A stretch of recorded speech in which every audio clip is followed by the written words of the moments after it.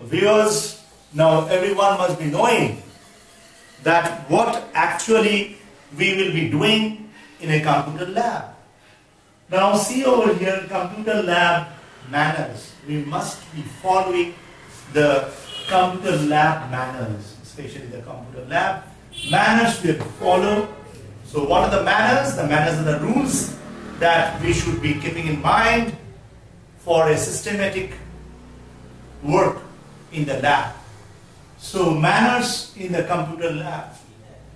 Number one, keep your computer lab clean. So you will find that you will, when you are working on the computer, you find it clean.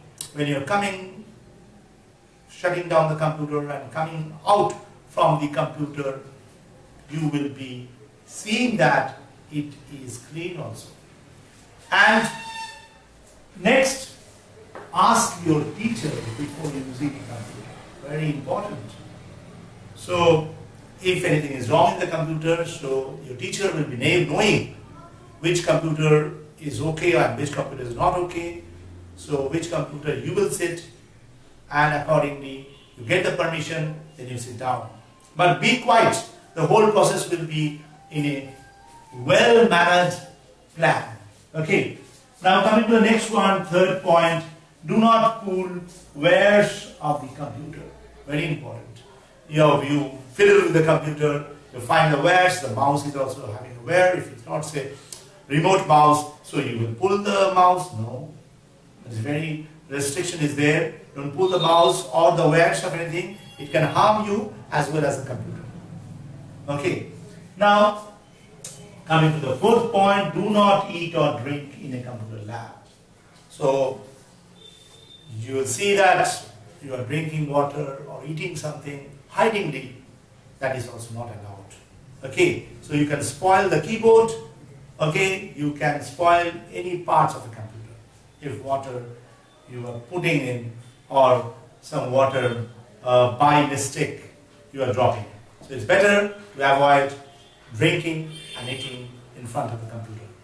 Now come to the next point. Do not press the mouse buttons continuously. So you find that it's like a game. You find that you are fiddling with the mouse, clicking the left mouse, right mouse, but without any reason. So don't do that.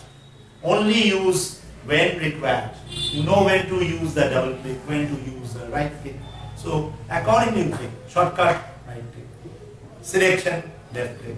Double click, opening or activating some of the particular program. So accordingly you will be using it, not always. Okay.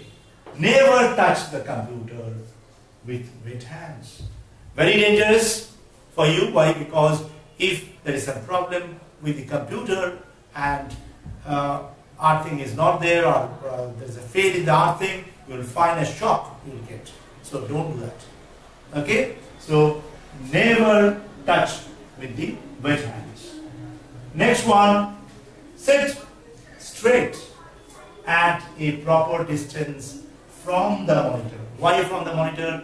Because if you are close to the monitor, too close to the monitor, it will affect your eyes and it will strain your eyes. So it's better to keep a safe distance. Okay, that you can keep it a safe distance and sit straight. So your posture will be good. You will not have any pain at the back. Okay. Now we come to the next one. Do not make noise in the computer lab. Very important. Like I find that whenever you are in the computer lab, you are happy. It's good that you are happy, but don't make noise. Be quiet.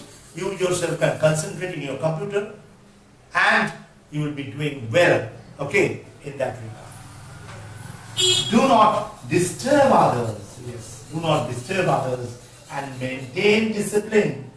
So you're making noise, you're disturbing others, don't do that. You are using your computer, you look at your computer, do your own work in that computer.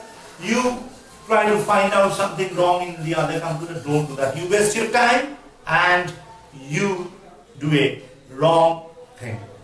Okay, now according to the computer lab manners. Next, shut down the computer properly. When not in use. So when your use is complete, you don't require the computer anymore, shut down properly. Properly means in the proper way, not just switch off. Go to the thing, properly try to shut down according to the shutdown options. Click on start, then go to shutdown and do that. So what is the process required for the operating system? It depends on the operating system. You know very well. So these are all your manners in the computer lab. Hope everyone will follow these manners while entering the computer lab and be disciplined. That's all I have to say. Thank you.